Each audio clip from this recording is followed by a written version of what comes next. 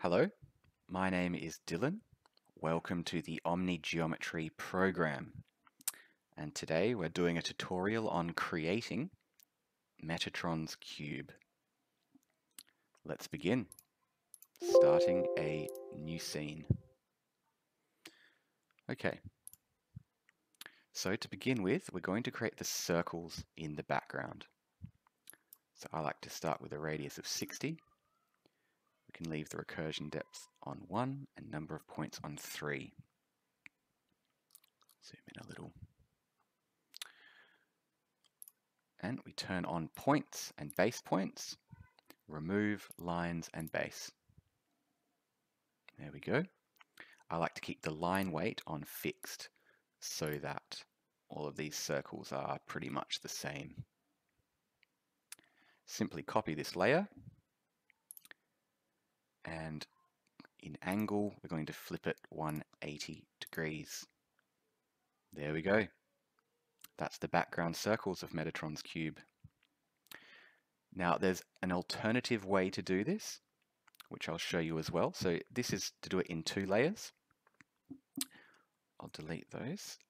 And now let's do it in 3 layers.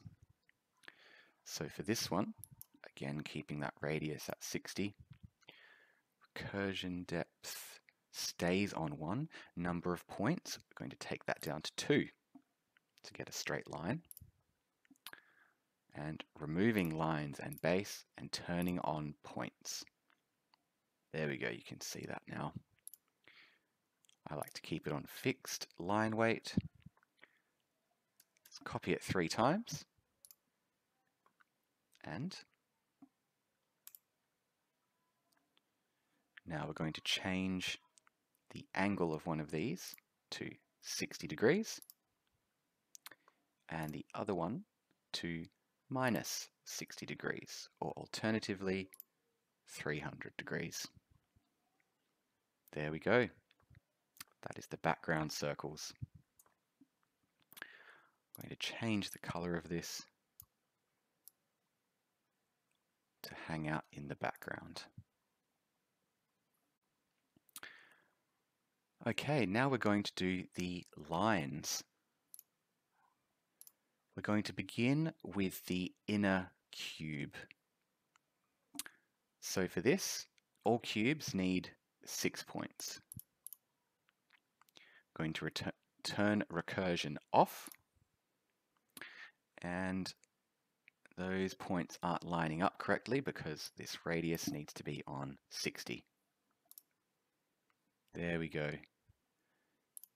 Going to turn on origio lines, and we have a cube. Let's copy that, and we're going to double the radius now from 60 to 120, and there is the outer cube. So as you can see, this forms a 2-dimensional tesseract, or a cube within a cube. Now we need to do the same thing for the triangular portion of this, or the tetrahedrons.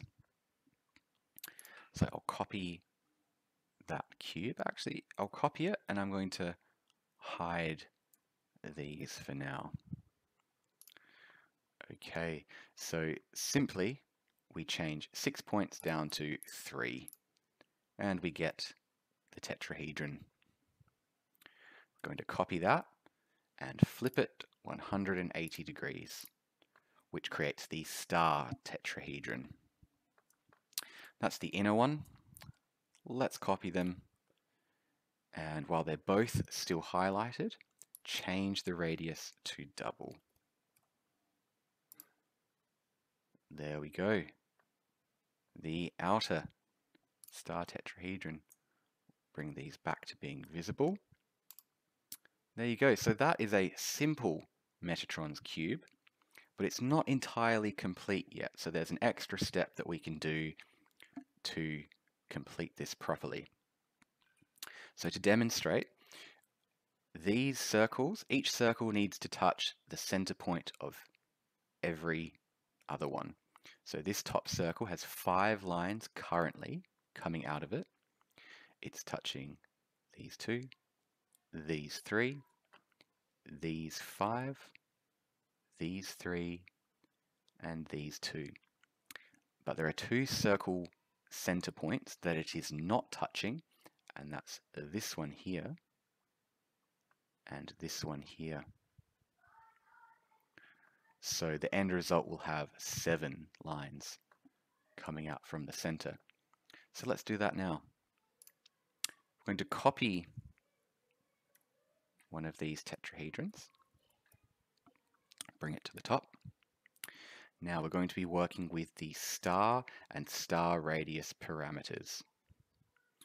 I'm going to change, just for visibility, the color of this so you can see what happens.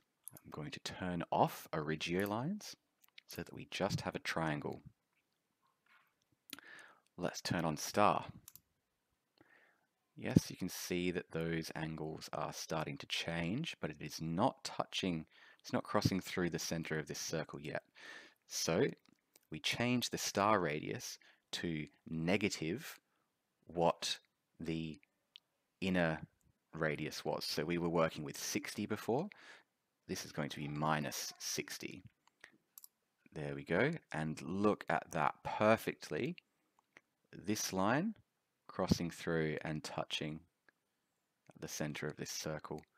And it goes around and does half of those. So to complete it, we just copy that and flip it 180 degrees again. And there we go. That is the completed Metatron's Cube. I'll just return it all to white so that you can see.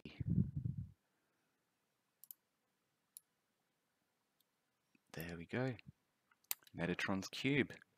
Now there's an extra little step that you can do if you don't want those little spikes pointing out there. I'm just going to highlight everything. And we're going to change in drawing, we're going to change the line joins from square to round. And that just takes off those little sharp edges there. Great, all done. So this really shows us the power of OmniGeometry, of this program, how quick it is to form complex geometries like this, which would, I've tried it before in other other photo editing programs, and it just takes forever. Look how fast this was. Great. Well, I hope that this helps you to also create Metatron's Cube in OmniGeometry. And yeah, then you can play around with this stuff. It's a lot of fun. Okay. Have a great day. Much love.